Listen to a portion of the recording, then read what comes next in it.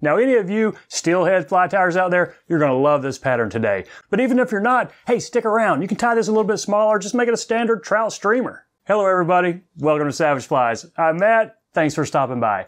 So the pattern I'm tying today, I got from John Shuey's Classic Steelhead Flies. I've been on a steelhead kick recently. Now, this one's by Randal Kaufmann, and we've talked about Kaufmann before. With his brother Lance, he started a fly shop and a mail order catalog in Oregon back in the mid-1970s. Now, Kaufmann has 4 flies that are pretty popular, and they've got kind of a train theme to them. So one of them we did, the coal car, just a few weeks ago. He's got 2 others, one of them called a flat car, and then one called the signal light. But the one we're doing today, it was the first in this train series. It's just called a freight train. Now, it's a really cool looking pattern. It's a pretty typical steelhead fly. It's got a 2-tone body, a silver rib, a really bright hackle, and then a hair wing. But what really makes this one stand out? Bright purple. It's got a purple hackle, a little bit of orange in the body. It's just a really cool looking pattern. Now, I've never tied the one we're about to tie, but it doesn't look that hard. No real advanced concepts. It's really cool with all these colors, so I think you're going to like it. Let's give it a shot. So there's a hook in the vise. This is a size 4, so this is a pretty big salmon steelhead size fly. And if you can't necessarily tell how big a size 4 is, look at this size 12 ant we just tied. That's the hook for a size 12 ant. So this 4, it's a pretty big hook. And as such, I'm stepping up my thread to a 140 denier. So if you'll notice these hooks, a lot of salmon fly and steelhead flies, they have that type of eye where it's just folded over and tapered down.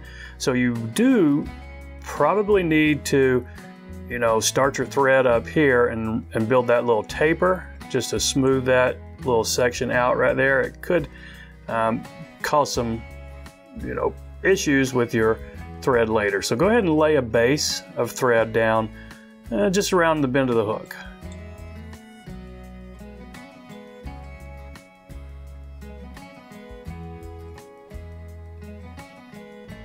Now, the Kaufmann pattern does call for an optional silver tag, just flat silver tinsel if you want to do that. I'm not going to. When it says optional, I'm just going to leave it off. So I'm going to go straight into the tail, which is purple hackle fibers. And it's a kind of long tail. I'd say a little bit longer than the bend of the hook, according to the picture I'm looking at right here. So let's catch this in right here. Just a couple of wraps and check your position. Make sure you're coming off the back. I think that looks pretty good right there. So a few more wraps right here. And I'm going to go ahead and bury this just to try to minimize having a big step down where I've got the tail tied in. So I got a little fluff right there I might have to trim, but I'm not going to worry about that just yet. We'll go ahead with the second piece, which is going to be the oval silver tinsel. So probably as big a size as you got in this is going to look good. And I'm going to catch it in on my side about where I think, there's a 2-tone body. Back half is going to be orange or red wool yarn, which is pretty thin, and then a fat black chenille above it. So I'm going to catch it in where I think that junction is going to be, or maybe just a little bit forward of it, because that will help me keep the back half of the body smoother. So I'll show you what I'm talking about in just a second. Let's get this caught in all the way back to where we're going to start wrapping it. Okay, so you see that? It's caught in on my side. If I started the silver tinsel halfway, I'm going to have a step down in between there, and that would end up being right in the middle of my wool body, which I think would be noticeable. So I'm going to start it right here. Now I'm going to catch in some orange wool. Now I have a 4-strand wool yarn, and I've split it into 2 strands each. So I just split it, long ways, and then I think that's going to give me the right thickness. Again, I've never tied this one, so not 100% sure, but if I tied the yarn in full diameter, I think it would be just a little bit too thick back here. So we'll see how it goes with just 2 of the strands. Now we can take our thread back up here where we're going to catch off this yarn, And we'll wrap the rib later through the yarn and the front half black chenille. So go ahead and wrap this up. Try to keep it smooth. You might want to spin it if it's getting flat on you and you want it more corded. The one picture I've seen in Shuey's book here has it a little bit corded, so it's almost a segmented looking body. So we'll just try to keep that. Take it all the way up here and then tie it off.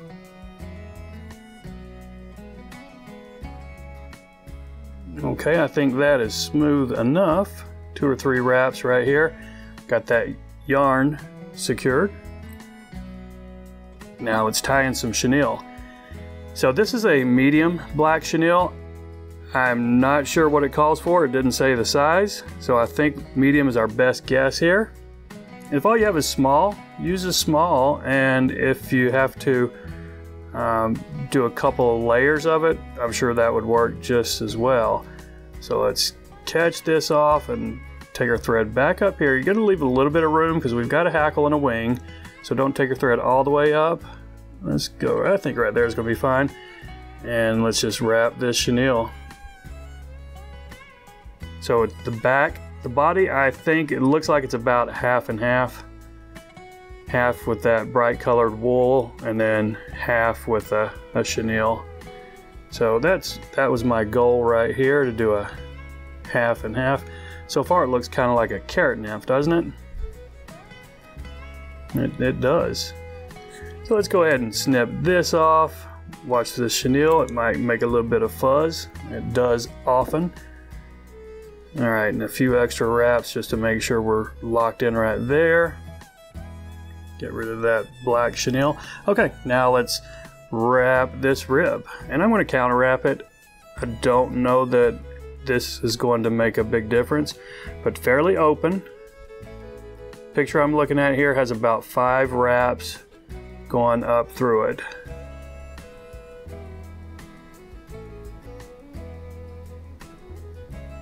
Okay, I think we can catch this one off right here. Now this is a pretty thick oval tinsel rib, so it's going to take a few extra wraps just to keep it from spinning back on me. And of course this is pliable, you can't just spin it off, you're going to have to reach in here and cut it. Okay, so there's our body with the rib going through it. I think that's evenly spaced enough. Might want to brush that chenille out if it's matted down too much on you, but I think we're going to be fine. So the next component is going to be our hackle, and this one is the same hackle I used for the tail, just a purple strung saddle hackle. Now it's not tied real thick, but it is pretty long. I mean, these fibers in Shuey's book, they're well past the point of the hook, or well, not well past it, but just about to it. So let's catch this in, and then we're going to probably get 3 or 4 wraps, because it's not a real high quality hackle, it's a strung neck hackle, but several wraps to secure that. And that feather, I kind of tied it on upside down, but we're going to be fine. Let's just try to preen these back as we wrap it. And don't worry if they're sticking all out. We will get them laying back in just a minute with our thread. So I think that's going to be fine right there. I should have left my thread back a couple of turns. That way I didn't have to waste any thread wraps catching this off. So I'm going to catch it off with 2 right here. And then snip this excess and we'll see how much we have. Okay. It's definitely long. Is it going to be too much? I don't think so. So I'm going to pull all these back and now just put a few wraps. I'm going to have to spin some getting back over this little bump with my rib, but take it a little bit back on itself right there. Now hopefully when I lift my fingers up it's still swept back. Okay, not entirely. Got a couple of them up here. I'm gonna just pluck these. Will that work? Nope. I need to snip them. Okay. And we might have some cleanup in just a minute, but that's fine. So we do have a wing on this calf tail. We're going to tie it in just right on top. And it's not a huge clump of calf tail, so get a medium-sized piece of it. Okay, how about that right there? That might be just a little bit more than I want, so I'm going to grab the tips and then thin it out just a little right there. And there we go. To the bend of the hook, I would say not quite as far back as the tail. All right, let's go right there. And you could do the little trick where you put a wrap of thread just around the tail fibers.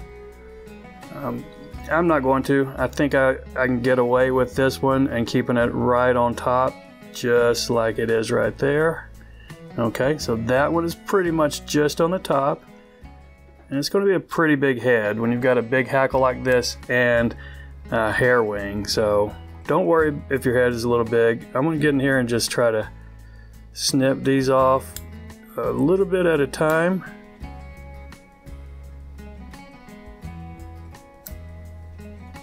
Make sure I get them all. Okay, I think we got them all right there.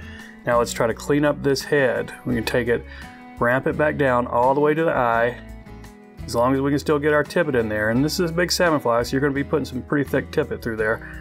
But ramp this head back up and build it as big as you want. I'm going to put some head cement on it, make it nice and glossy and shiny.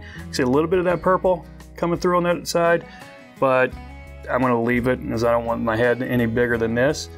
Now we can get our whip finish in. 4 or 5 turns, and then your varnish or head cement or UV resin. Get a nice glossy, shiny, hard head. And the freight train, it's done.